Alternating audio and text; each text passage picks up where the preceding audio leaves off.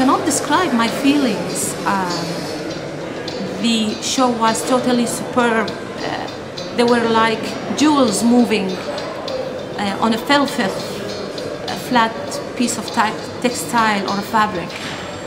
God, how could I describe such harmony, such understanding between each other, so talented, so qualified dancers. We didn't need them to talk because there was no talk. The music was talking, their acting was talking, even their eyes. They made us even cry.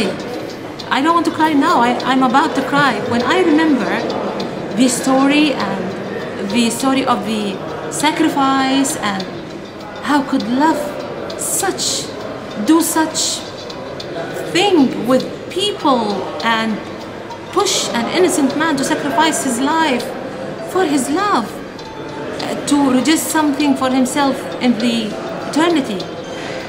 What a great value. I was satisfied by the great music and the acting.